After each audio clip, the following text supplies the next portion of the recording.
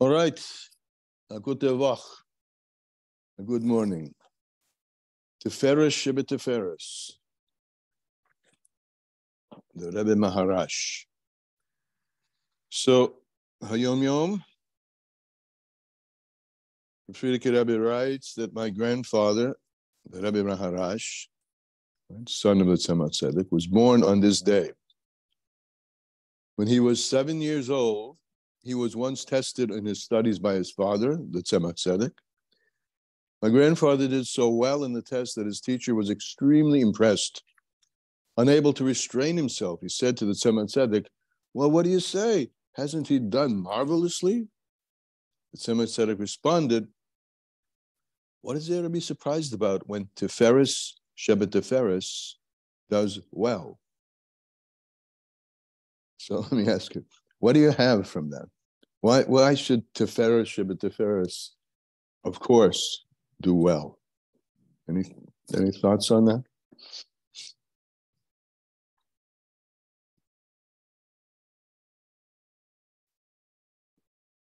All right, I'll give you a thought.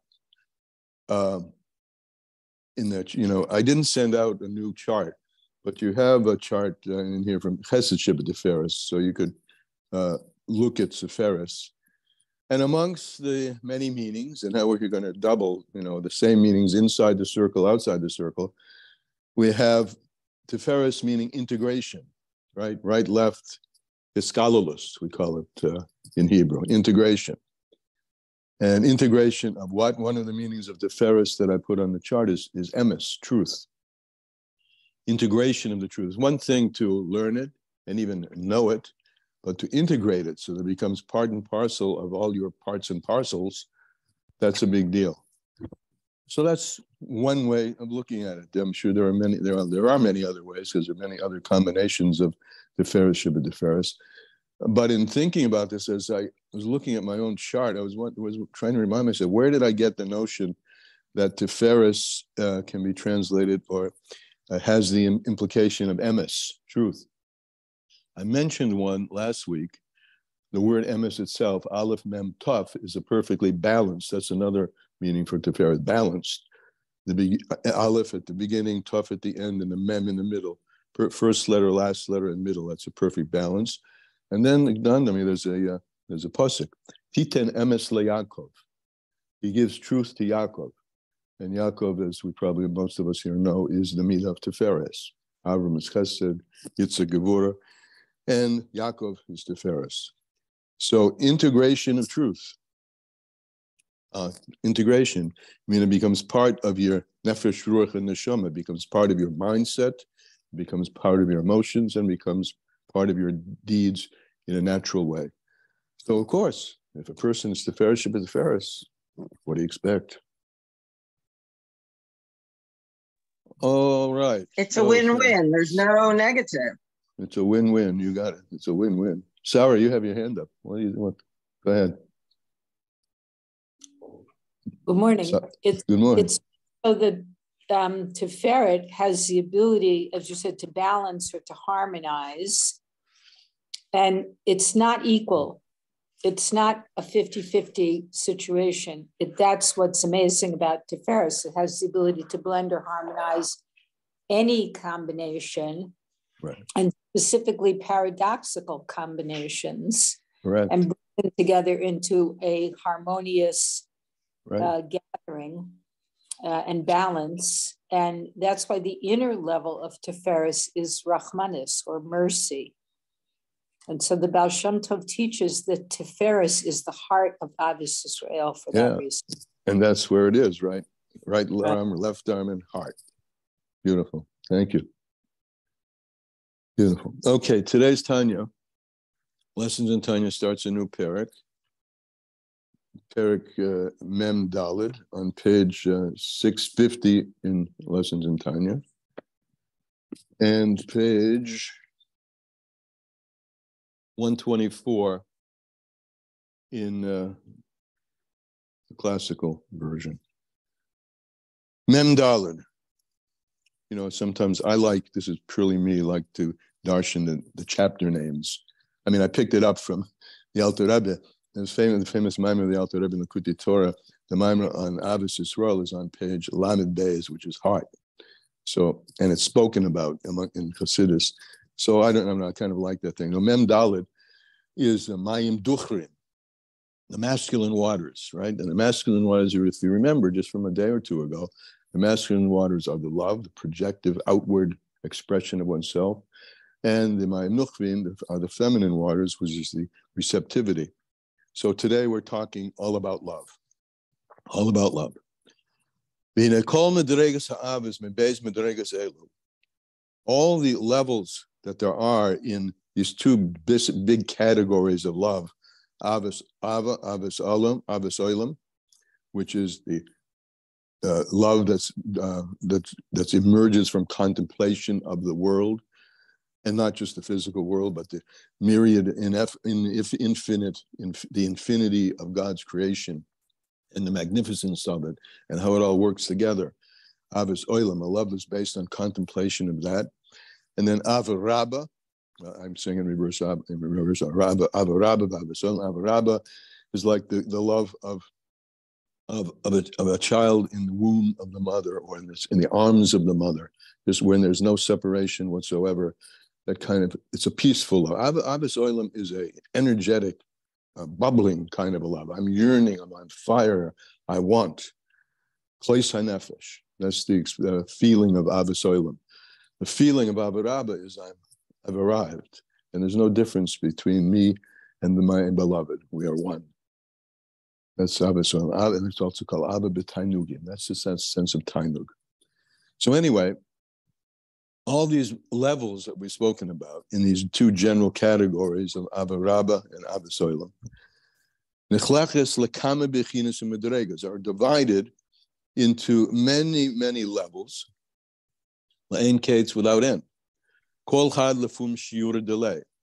Each person can experience these two broad categories of love in very idiosyncratic ways, according to who you are, the level of your soul, and etc. Whatever constitutes the you that differentiates you from others. So each one can experience it lefum shiura delay, according to the way literally that it's measured out to you from above. As is written in Holy Zohar. On the pasuk we say Shabbos night, Noida Bashorim Baila. Her husband is known in the gates, right? So the husband, love, masculine, love, Mayim Duchrin. Shorim has to do with gates, which is a throttle, a gateway, in and out, a pathway, and the various different sizes, or it could also mean measure. It's related to the word shiur. It's not the same word, but it's measured out to you in specific ways. So Noida Bashorim Baila, we darshan love, the husband, the Mayim Duchrin, is known according to the size and the constitution of the pathway and the gate that each and every one of us have. So this refers to HaKadosh Baruch Hu, the way he gives us access to love. The Hiu is Yad of Yizdavik L'Kol Chad, because Hashem, he knows and he clings to each and every individual, according to what's measured out. Here's the word, gated. The gateways of one's own heart. That's what Hashem gives to you according to the gateways of your heart.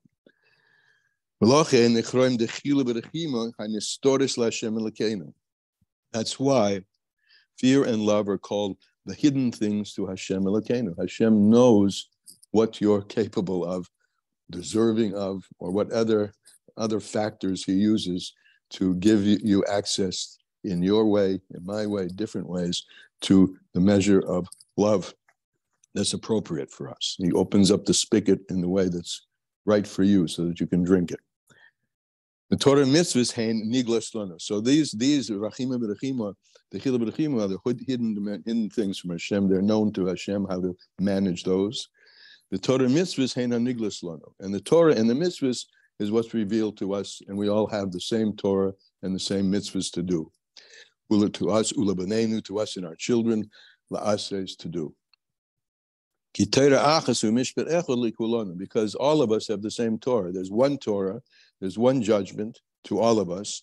the Kiyam Kol Torah mitzvahs in terms of how we fulfill the Torah and the mitzvahs, bebechinas maaseh in terms of deed. The deed of everybody is the same, right? Keep the Shabbos. How you do deal with it in your heart and your mind, these are internal things to you. But in terms of deed, we all have the same 613 deeds to do. Differently is, however, the mitos of love and fear, well, fear and love, shehem lefi das. That comes according to the level of das we have in Hashem, shebemoyach, in our brain and in our heart. Canal, as we just spoke about the last couple of days that we've learned. Das, remember, das is lashon hiskashris. Das is also a middle kav, bringing paradoxical or opposite things in together in a state of inter-inclusion. To take chokhmah and bina and to blend the two together, and the two are opposites, and bring them into the heart in the level of chesed and gevurah, and then blend those into tiferes. So we each know our hearts, and God knows our hearts. And by our heart, and my heart and your heart are different, and God knows that. But in terms of deed, we got 613, all of the same things we're all supposed to do. Achachas, as he said. Now, he's introducing now something new. I mean, not that this may not have been new, but something really new that he hasn't mentioned before. There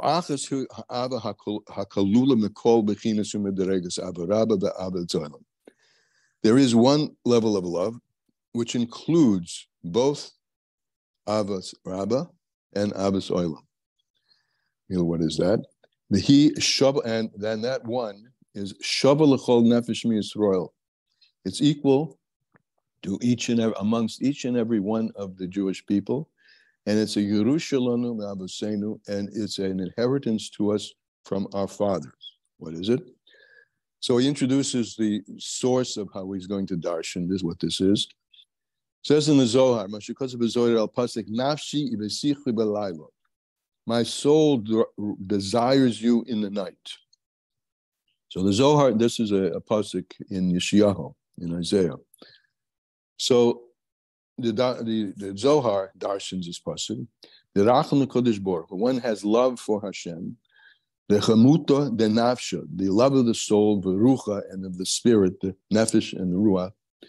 Tam is Dafkin Elin Begufa, as these, as the Nefesh and as the Ruach is in the Nefesh are clinging to the body. Begufa Rachim Lon, and the body loves them. And this is what he's going to explain this. And this is also what it's written. Nafshi avasicha, says, my soul yearns for you, longs for you. Klaimer, which means to say, Hashem, since you are Hashem, you Hashem are my nafshi, you are my soul. V'chai hamitim, and you are the true life of my life. Therefore, I yearn for you and long for you. Pirish, meaning, I long for you as a person longs to be alive. This is the flip side of the natural fear, right? Remember I speak about of the natural fear, the lower level of fear, yirat, as the natural fear that a person has of losing one's life, of being disconnected from one's life, right? Survival, we talked about it the other day, the survival factor. I have an instinct to survive, and I'm afraid of not surviving, and I'll protect myself because of that. That's the year that we spoke about, yirat, the lowest level of love. This is of fear. This is the corresponding natural love that I know, that my connection of my body, that my body is alive is because it's connected to the nefesh, spiritual, lowest level of spirituality, the soul, ultimately the soul, the nefesh, the nefesh, ruach, and neshama. And I want that. I don't, on the one hand, I don't want it to be disconnected. I don't want to be disconnected, and I want to be connected. That's the natural love, which is the third level of love. Avos Olam is contemplative love, remember? Contemplate the world. That corresponded to the level of yira, which is yira sichlis, where you contemplate about the grandeur of Hashem and the awesomeness of Hashem, and you don't want to be separated from that. This is the natural love that comes from just the simple realization that godliness is what's keeping you alive, and you want to stay connected with that, and you yearn to and will do anything to stay connected with that. That's the natural love, which is the inheritance, as he says, that we have from our forefathers and foremothers. Back inside. Like a person desires the life of his soul. And a person, and it goes further with this mashal, we say when a person is weak, and exhausted, a person desires, longs, that God should return his soul to him. In other words, give me more life, give me more chayas. Likewise, when he goes to sleep, what does he want? And what is his desire? Right? These are words of love now. Toyev, want and desire. He wants that God should restore his soul to him. When he wakes up from his sleep. So similarly, this is the mashal. Just as I want that my life should be returned to me when I get up in the morning, right? Etc. I'm praising God that he blew the soul back into me. So I want also and yearn for the light of the infinite one, blessed be he, who is the Chaya Chayim, who is the life of all lives, Amitim, of true life. I want that the infinite light, Baruch, and the one who is the life of all, the true life of all lives, should bring that, draw that down into me, al yedei esek haTorah, through my occupation, the Torah, the hakitzi mishenosi, when I wake up from my sleep, balayla, in the night, the raisa v'kutshebricha kulachad, because the Zohar said, the expression from the Zohar, the Torah and HaKadosh Baruch Hu are one. I've mentioned this before, but if you look at the Aramaic word for Torah, or yasa, Torah is called a light which comes out, which is projected, and that's the life force. The life force is embodied in and delivered through Bayraisa, Torah. As the Zohar writes, Shom, the Zohar writes over there, the boy ba'anosh, a person wants, from of the love of the Holy One, l'mikim b'kol laila, when he gets up in the middle of the night, or in the entirety of the night, l'shtadla b'kulchan, no, when he gets up in the middle of the night, l'shtadla b'kulchan, to when he gets up in the middle of the night to get occupied in his service. This is tikkun chatzois, or waking up early and starting the day with Torah, and he wants that connection when he begins his service ad safra until the morning. Of course, when the morning is the morning light, when the light is available to everybody. That's today's Tanya. So, questions, comments? Who's here? Anybody? Questions or comments? Everything's good, settled? Silence is golden? Yeah? All right, how about a b'chein? Therefore... Give us a minute to digest. Give you some time. Oh, okay. Good, I'll sip my People coffee. People are thinking. Oh, good, I'll relax with my coffee while you're thinking. Sure.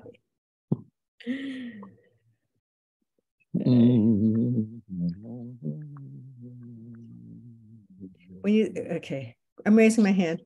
Okay, you're raising your voice. Still hand. Oh, you don't see my hand. Right. It's okay. It says "Lafum shiur delay." Yeah. It's according to your capacity. It's also according to your effort. No. Well, yeah, of course it is, but yes. But you're right. But your efforts may be limited by your capacity. No, you don't know. Right. No, you're right. I mean, a person makes an effort according to the ability of him or herself to make that effort. If only. Yeah. Yeah, hallelujah. Yeah. But yeah. Yeah, but effort and capacity go together. I guess. Well, But like the Rebbe always told us we have. The Rebbe always told us, yeah. If you said, "I'm working to my capacity," right? So that's as much as I can take. That's the measure of what I can. The greatest measure of what I can take. Yeah, but how many people does that apply to? I mean, the Rebbe Wow. always told us we can do so much more, right? All right. So you've given us a behem. Let's take l'shiur delay what's measured out to, meaning that I'm making a decision to work to my capacity, the full measure, the full shear that's been measured out to me, in order to, and I'm going to apply that particularly today to cultivating one of the three or all of the three levels of love. All right. Right? That's a good thing. Anybody else? Integrating. Rivka's mentioning when she said, Rivka said, "Give me a chance to digest," which reminded me of that vart on love that I'm sure we've all heard it. And we have to be, one takeaway is that we have to make sure it's really love and that it's not self-centered. And the classic thing is, somebody says, "I love fish." And, the answer is no. He says, I love, when you're eating fish, I love fish. He says, no, you don't love fish. If you loved fish, you'd very gently pick up the fish and put it back in the lake so it could swim away and have its life. You love the feeling of eating it. So we have to not fool ourselves. Right. That's very good. Very good. It's interesting that you use the muscle of eating, because eating is one of the, we could put probably eating on the chart, because eating is integration, right? Eating is taking something and integrating it into all the parts of your body. And I told you, I mentioned that over Pesach, I read an essay where the writer of the essay, instead of using the word integration of godliness, uses the word metabolizing godliness, which I like. I think that's really what we do. We have to take godliness and metabolize it, be part of it. Good. That's nice. Yeah. Anything else? Anybody else? All right. So we'll close it for today, and Amir Hashem, we'll see you tomorrow. Bye-bye. Thank you.